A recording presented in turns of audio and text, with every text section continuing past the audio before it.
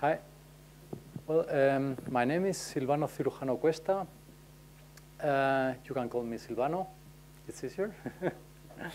And I'm going to give a presentation about firmware updates for IoT-like projects.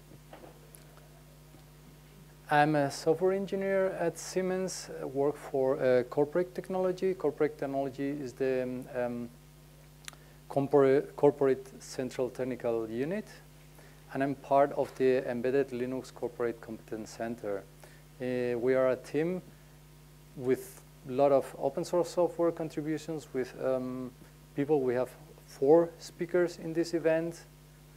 And yeah, apart from that, I'm interested on not only on firmware updates, software updates in general, but also on trying to bring the embedded devices to ride the containers wave. Well, and let's see, this is the agenda for today. Why updating, an overview of the architecture, the components involved into this solution, and how the firmware updates are done, and a conclusion. So I have here, down here, you can see where we are, each slide. So I would like to present, it's open source software for a solution for firmware updates, remotely controlled, so that's why IoT-like projects. And I would like to present what we, this solution, but also I would like to show a success story of a contribution from company into open source software projects. So right now in the industrial domain, we have typically devices that are not connected or in isolated domains, and there are quite often on-site updates just with a USB stick, for example. Some of these devices have really long life. Sometimes they are difficult to reach. For example, these wind power generation offshore devices, and typically they don't get that often updates. But the Internet of Things is also coming to industrial domains. So the trend is showing that devices are getting more and more connected, industrial products in industrial domains, and the number of devices getting connected is exploding. It's exploding. It means that you cannot any longer manually update each one of them, so you need to remotely manage, update remotely manage. On the other side, there is an increase on the attack surface due to the network connectivity that we have. So we need more software updates in order to fix those security issues. Of course, there is always a bug to fix. And we have in industrial domains, people have a big exposure to technology, smartphones, a tablet, IoT at home, and they have some expectations also for industrial devices, like that it's easy to update the devices to get new features and to fix bugs. So in the end, there is a good reason for updates. Sorry, I didn't say it yet. Just if you have any questions, don't hesitate, just interrupting me. So when we started working on this solution, we were looking for open source software components to get remotely managed firmware updates. We identified 2 open source software projects, hawkBit for the backend and SWupdate for the devices, but they were kind of disconnected. So they were not connection between both projects. If you attended the previous presentation from Matt Porter, you already saw a spoiler. So we contributed to SWupdate, what we call Suricata. That was an extension to SWupdate to create a connection with hawkBit so that you can manage the updates on the devices from the backend. Okay, let's see the workflow.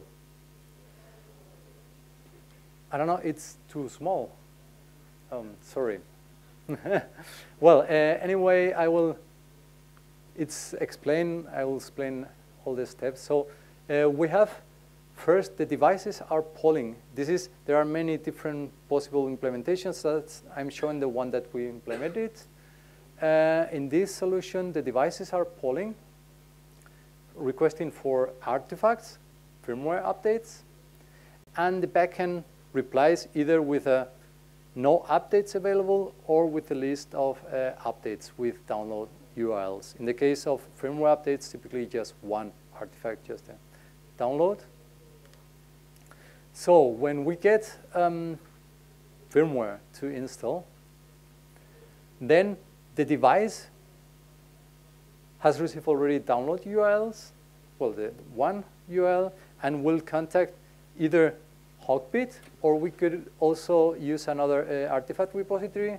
Anyway, repository where the firmware is and will download the updates.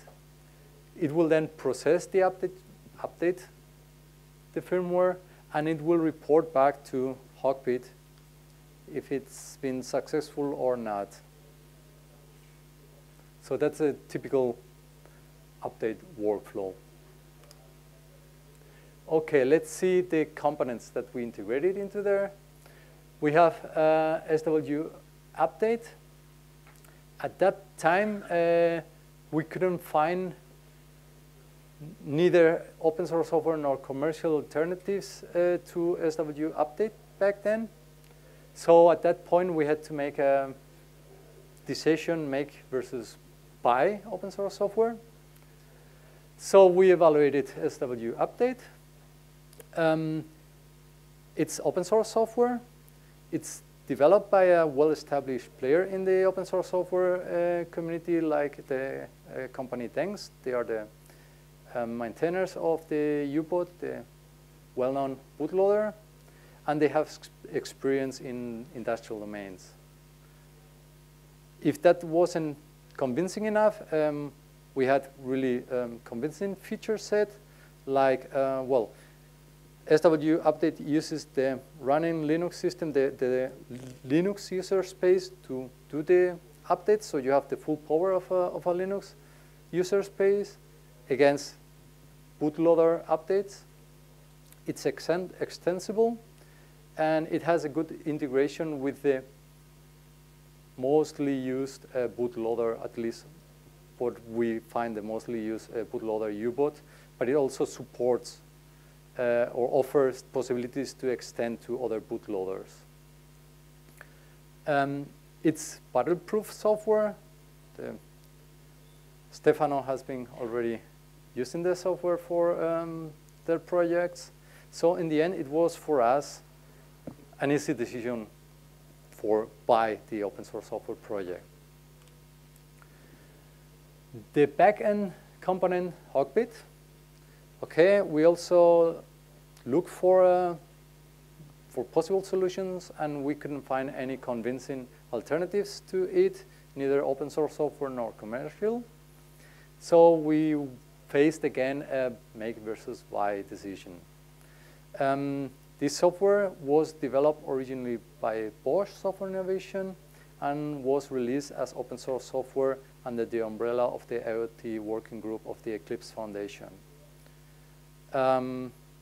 It's written in Java using the Spring framework, so it's kind of, for us, embedded, kind of a strange domain, so to say.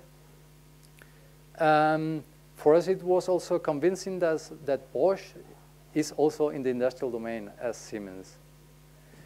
It has also a convincing set of features, not only present features, but also they're working on future features that are really interesting for us. For us, it was important to be able to shift from device managed provisioning to remote managed provisioning. So the backend decides when can get the devices the updates. In the end, the devices can decide that by themselves if they want to update or not, but first is the backend deciding if it provides the updates or not. It's easy to integrate with other backend services due to REST APIs, well-documented REST APIs. It offers the possibility of connecting directly to hawkBit or indirectly using message queues. It also supports external artifacts repository, so these both two are important if you have a lot of devices and you don't want to put too much load into hawkBit. And well, this project is kind of young project and it's still working on some stabilization and adding some new features. But nevertheless, as I said, we couldn't find any convincing alternatives. So we also decided to buy this open source software component. So these are the two components that we integrated. I have to say that thanks to both projects, because we were happy with what we got there. And let me get into the details. So let me try to define what I mean with firmware updates. So I'm talking about the base system that makes your system runnable without bootloader and with the kernel included into the firmware, and with possibly other partitions with applications, configurations, whatever. So we see two extremes in the possible update strategies that there are in an IoT domain, and between them you have a kind of there is a trade-off between time, so application downtime, and space, storage space that you need for your images. So one of the extremes is one firmware partition, and the other one is two firmware partitions. If you have one firmware partition, you have the worst downtime, application downtime. If you have, but the best storage space, so you require less. But if you have two firmware partitions, then you have the best application downtime, but the worst storage space. It's also possible to kind of get hybrid solutions by reducing the firmware. But if you reduce the firmware enough, you would get almost to the situation where you're having almost the same storage footprint in both cases. So then you would decide for the two firmware partitions due to application downtime. Let's see the two firmware partitions. That's, in our opinion, the preferred strategy if you can afford it. So with this strategy, you can avoid breaking your device in a sense of losing connection from the backend to the device. And it offers a rollback possibility, one version backwards. Well, the colors are kind of strange looking here, but I prefer to use, instead of the typical firmware 1, 2, or A, B, there is the green-blue deployment pattern, and this should be blue and this should be green. So the idea is that both firmware partitions are equivalent. You can start any of them. You will have different versions, but they are equivalent. There is no difference between them. If you would install the same version, then it would be the same no matter which one you start. And in this strategy, you have short downtime application downtime just during the reboot of the system. Another advantage of this strategy is that you can cancel an update due to manipulation in the firmware image or an error in the download of the image or for whatever reasons without losing a working version. So the previous, you would get a rollback to the previous working version. Let's have a look at the update itself, the process. So SWupdate would be polling the backend, asking for updates. And then hawkBit would reply, OK, here you can get your firmware update. We're running this firmware version. Bootloader is configured to start it. And then SWupdate will start the download from hawkBit, from the firmware image, and will flash it.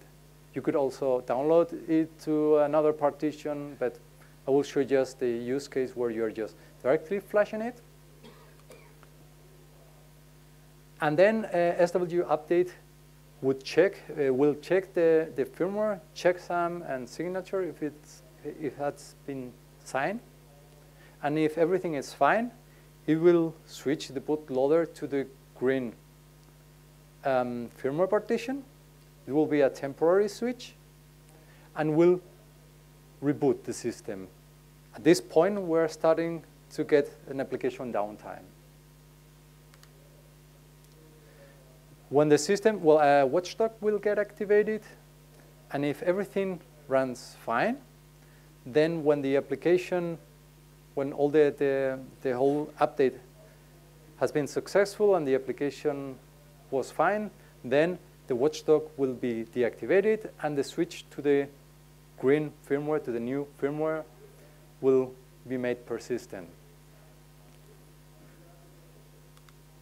Supposing that we got here, I don't know, download an error in the download and we flash an erroneous firmware, then SWupdate would realize, OK, this version is wrong and would report back to hawkBit, OK, error in the update. So hawkBit would show the error, and the operator would have the opportunity to retry, or if there is an error in the firmware and the watchdog don't get deactivated, then the system would switch back to the firmware version 1 again. So it's I think that it's a scenario that you have seen in some other presentations regarding firmware updates in this event, and you will probably see it again. It's the preferred scenario. Let's see another one. If you don't have enough storage to have 2 firmware partitions, then you can get a lightweight Linux with SWupdate to do the updates. In this case, you will also avoid bricking your device. So your device should be always reachable from the backend. But there is no rollback possibility. The storage footprint is just 1 firmware, plus this partition that we didn't have in the previous case. And the downtime is relatively long. We will see later when we see the whole process. And in this case, the only rescue when you flash an erroneous image is that you stay in a recovery modus from this system. As I said previously, if you reduce your firmware, so typically this partition will be smaller than this one, but if you reduce your firmware that much, moving applications and as much as possible into these partitions, then in the end it could happen that they are almost equal big, and then you could just take the 2 partitions strategy. Okay, so in this case, hawkBit, so in this firmware, we would need at least some functionality contacting hawkBit to get notified when some updates are available, and the bootloader would be switched to this update partition, and a reboot would be triggered. Then, well, at this point, our application downtime started. At this, okay, now we started already in our update partition, and this in this partition, SWupdate will start downloading the firmware image from hawkBit and flash over the previous existing firmware.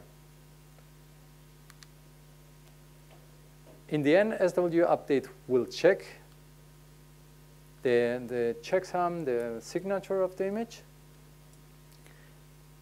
will switch temporarily to the firmware, and we will reboot. If everything runs fine, the firmware will deactivate the watchdog and will make this switch to the new firmware persistent. At this point, we have our application already up and running again. So as you can see, the downtime that we have in this case is much longer. Not only that, if at this point, if you are flashing nonsense, you don't have, SWupdate would notice, okay, something is wrong with the image that I downloaded and flashed, and wouldn't restart here. But nevertheless, you don't have any application running here, so your system is just in recovery modus, waiting to get a new working update. So these are the two extremes, in our opinion, in the IoT domain. There is, in SWupdate, there is another extreme to get less storage footprint, but in that case, it's a kind of, SWupdate is kind of dragging the carpet from under its feet, so just with initrd and flashing its own partition, and in that case, you wouldn't get any recovery modus contacting the backend. So that's why, in our opinion, that's, at least for us in these IoT domains, it's too extreme. So, kind of getting to the end faster than expected. As a conclusion, we got a 100% open source software solution up and running. We got into the communities. Both communities welcome us. We got contributions into SWupdate. We are working on getting contributions on hawkBit. And they are both projects. The communities are happy to get involvement. And that was for us something important, not only getting open source software that you can modify and fix, but also getting into a community, an active community. And that was, in our opinion, a success. Currently, our focus is on firmware updates. But with these components, you can also get, in general, just software provisioning, applications, containers, many different scenarios. Although we use both of them, this is a modular architecture. You can take hawkBit, you can take SWupdate, and in both cases, you have different possibilities to connect them to other clients or other backends. So we were also happy to be into communities that can also, that are active by themselves and that have their own lives and external other contributions. In the future, it could happen that we integrate other different backends, or I don't know. So, and the future features that we are working on or hoping to see is the possibility of splitting the realization, the preparation of the update and the realization, so that first the update gets, in the case of 2 partitions, for example, gets downloaded, flashed, but not activated, in order to fit into maintenance windows. So devices that cannot be updated when they have, when they get the firmware. That's one feature we are working on. And the other one is being able to synchronize the device and the backend, so that you can, for example, update a device just with a USB stick, for example, because right now hawkBit is expecting to be the source of truth. So when hawkBit says, okay, your device, you have version 2, there is no way to convince hawkBit that that device got version 3 already. So that's another feature we are working on, and we hope to get in the future also asymmetric key signatures. And that's it from my side. Any questions? We have plenty of time for questions. You said there's also some kind of a watchdog mechanism that makes sure that the updated thing is actually, let's say, booted to the end, or? Yeah, you activate it. How does that work? You activate a watchdog that you have to keep alive. If you want, I mean, you can, you have to reactivate the watchdog until you are sure, okay, everything is fine, and then you can deactivate it. You can have a short watchdog, and then in the bootloader activate it, when starting activate the application, so refresh it, so restart the timeout, and in the end you would deactivate the watchdog. So the watchdog, you say, okay, a watchdog for, I don't know, 30 seconds. If your whole system can start in 30 seconds, then perhaps you don't need those refreshes in between. But if, let's suppose you say 10 seconds, and your system needs half a minute to restart, kind of long, but then you would be refreshing the watchdog regularly, so that it's not get triggered, because the watchdog would reboot the system. So in SWupdate, you say that's something perhaps like Second watchdog, like I have already had one. hardware, a hardware. Second hardware watchdog. So How a second? I assume that the application is anyhow secured by a watchdog, that in case after whatever the application runs for 60 days and locks up, then But you are talking about a kernel watchdog or a hardware watchdog. a hardware watchdog? Yes, I'm talking about a hardware watchdog, and I was so. Okay. But in the moment that you reboot that, if you have only one, you don't need that watchdog for the application, because you are rebooting the application. So you can take that watchdog and use it for the whole update process, and in the end, you would reuse it for your application. The moment your application is already up and running, would deactivate that watchdog, so to say, would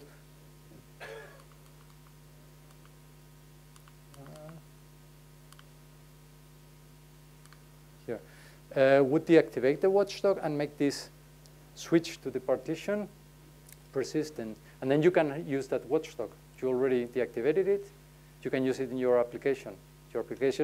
But up to that point, your application is not running. You don't need that watchdog. Okay. Then my question was more about making that change persistent. You have some interfaces in SWupdate to make that persistent. So we have some steady in so we say, okay, it's, I don't remember the status that we have, but based on steady, you know, okay, that SWupdate knows, okay, it has been, are we in between of updating the system and something went wrong and I have to do a rollback, or it's already persistent status and I can just boot normally? In the end, deciding about the switch over is also application specific. Because you need to certain state in your whole application stack to say, okay, now I'm safe, keep the new version, and roll back possibly again. But if you, for example, if you lose the update service, you may have a running system, but no longer updatable system. Then you're also lost. So this is something to decide about application basis when you actually say, okay, everything is green, switch over and stay open. Getting to a good enough state. Yeah. Yeah, that's the point. Yeah. Exactly. Yeah. Exactly. Sorry. How do you design the good bootloader for How do you? Sorry. How do you design the right bootloader? What is the right bootloader for that kind of thing? We just took a U-boot. Just U-boot is flexible bootloader that we have in a lot of our products, and U-boot integrates pretty well with SWupdate, so we just took U-boot. So my question is that would there be someday in the future any issues regarding the bootloader, because hawkBit and OSS system mean that it's well managed, but bootloader is critical to switch from the I'm not sure I understood the question. So typically you don't want to touch your bootloader. So you try not to update your bootloader. That's a tricky part to update. So if you can avoid it, you just get your U-boot, and that's booting your system and switching between the partitions, but that's it. It doesn't play any role. So hawkBit doesn't contact your bootloader directly or something like that. It's just SWupdate is using some existing libraries from U-boot to interact with U-boot to make those switches. So it's a already existing interface being offered by U-boot to interact with it. And SWupdate, I mean, they have been developed by the same company, so they play well with each other. So you just use SWupdate to make the switch in the bootloader. You could also update your bootloader with SWupdate if you want. I think it's, sorry. I have two questions, if I may. One is, can you define rules in the hawkBit? I mean, it happens that when you make a physical device, you make revisions, and you may not be able to download one firmware image on an older device. Okay, yeah. Can you define these rules in the server? And the second question is about the security. Do you have any security mechanism to exchange data between the two? Okay. First question regarding the rules. Sorry, it's something that I didn't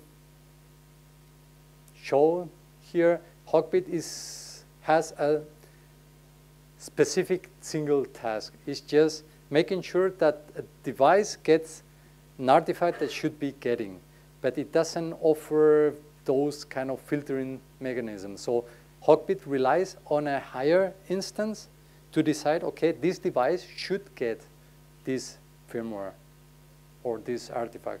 So in hawkBit, you should use another, let's say, a device management system or another system who knows, okay, this device can get this firmware. hawkBit doesn't know anything about different devices, different firmware. So hawkBit, if you say to hawkBit, flash this image for BeagleBone Black into a Raspberry Pi, will try to do it. There is no way. You can use tags, but kind of that's for really small deployments. You can use the web UI and use tags, but it's not supposed to be used that way. The idea is that hawkBit, you just say to hawkBit, okay, hawkBit, I want to get this firmware into those devices. You can also, hawkBit has a mass rollout, so you can say, okay, try to start with 5. If it works, then gets up to 10. If everything is fine, then gets up to 1,000 and everything, the rest of it. So that's the focus of hawkBit, and making sure, okay, this device should be getting this version. Had this device asked for any version in the later time, so kind of a heartbeat, which version is this device reporting to have installed, and all this stuff is the focus from hawkBit, but no filtering possibility. And the second question was about the security in this communication, I imagine.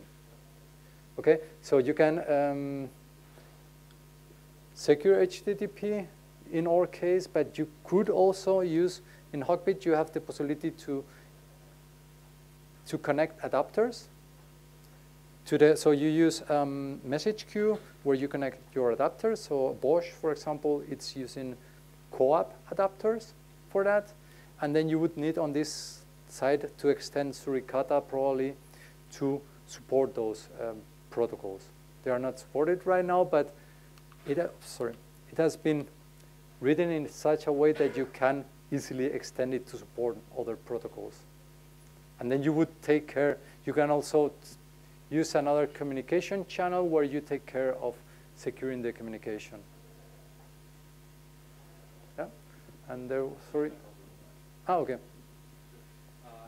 mentioned hawkBit can apply to the device with a list of upgradable images. Yeah. So what is supposed to do the device when there are more upgradable images? So upgrade all, upgrade one and then reboot, and then the next. So who decides what to do when there are multiple? So if you use hawkBit to provide different series of artifacts, and each one of them is a firmware update, then SWupdate would do an update, restart. I'm not really sure right now. Perhaps, yeah?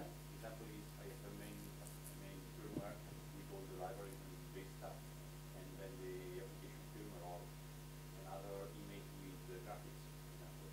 And so they could be upgraded in any order because there are no dependencies. So what is this system supposed to do in this case with their policy on who decides what to do? On hawkBit side, I mean, there is, you have in hawkBit, you can pack many artifacts, but on SWupdate, you also have the possibility to pack different updates together into one artifact. So depending on your scenario, I would say try to pack your, so supposing you want to update a device with, I don't know, an FPGA and a firmware update and something else, and all the devices of this kind have the same updates, then I would pack everything into a single SWupdate binary blob, so update CPIO image, and then all the devices would be getting the same update. If you do it with hawkBit artifacts, I'm not sure right now how we implemented it, if they are running in parallel or if it's sequentially. I cannot answer it right now. hawkBit doesn't offer. I think that it depends on the implementation on this side.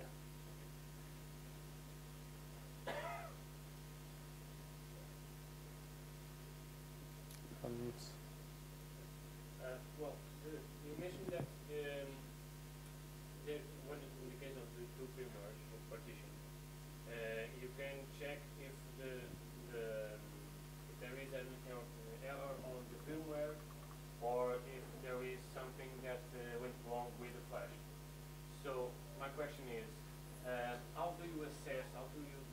detect a bad flash? Are you Checksum. checksum of the whole Yeah. partition or bounds? Of the whole partition. Okay. And that is built in on Suricata and hawkBit? In SWupdate. Yes. It was already in SWupdate before Suricata.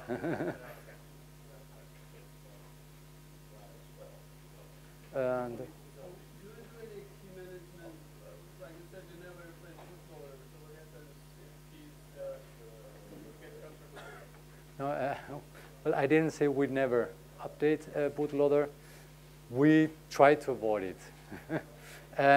We are trying in this project. We are trying to provide for Siemens framework, a stack based on open source software when possible. And so we don't have right now concrete scenarios where I can say, okay, we're updating the bootloader, but I would say in general, you should try to avoid it if you can. If you can't, then you can use SWupdate. It's really flexible, it's powerful. You can update your bootloader if you want to, if you have to. It's possible, but I would recommend you not to do it if you don't need it, not just to get fancy features.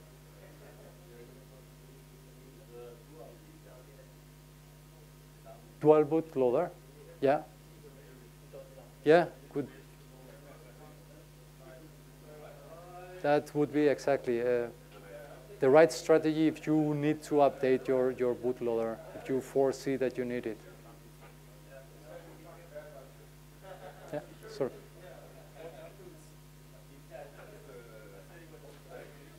Sorry, let me.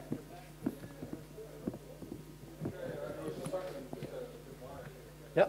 What happens if you upgrade the application installed and really switch back to the old partition? So it depends on how you define where you do what you mentioned as commit the update. So you have to decide what is for me a successful update. And at that point, you commit that update. So for you, a right update, correct update has been finished when your application starts and runs some test and says, okay, everything is now fine, then that's the point to commit that update. It's a decision that you have to take.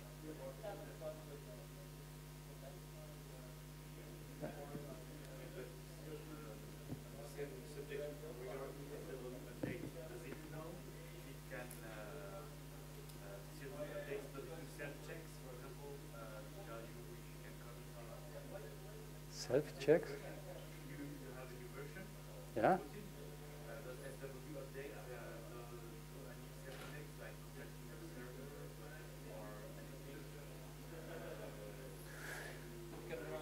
It's exactly. So right now we didn't implement it, but you can do it. You can add into SWupdate. You can extend it to add this test, this kind of check. Okay, let's check that I can contact the backend, and that's what you define as one of the criteria for a correct update.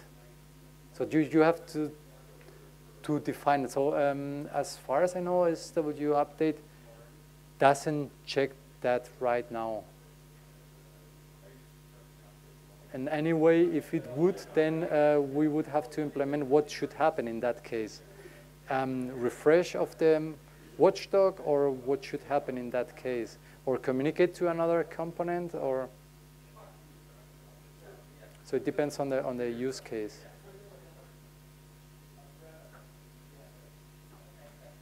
More questions?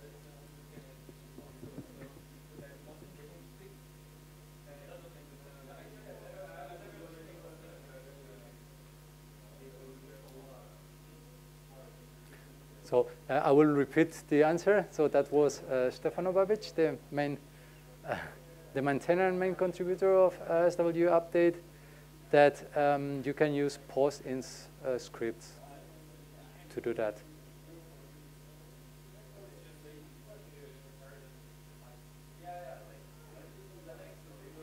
Okay, that's it.